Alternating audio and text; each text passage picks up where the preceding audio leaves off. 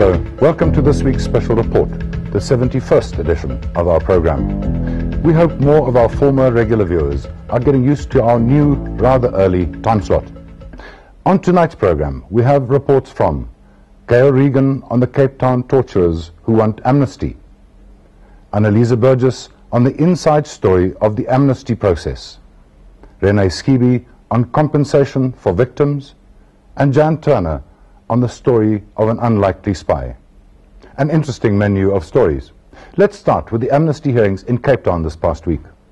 In June this year, the country watched with fascinated horror as former security police captain Jeffrey Benzien reenacted the torture method that gained him dubious fame, the wet bag method.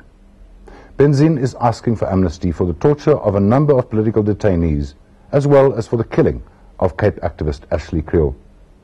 This week he was joined by two of his superiors. Superintendent William Liebenberg is also asking for amnesty for torture. And the man who commanded them both, retired Major-General Kobus Griebenauw, came to support his men and the atrocities they had committed in the name of the National Party government.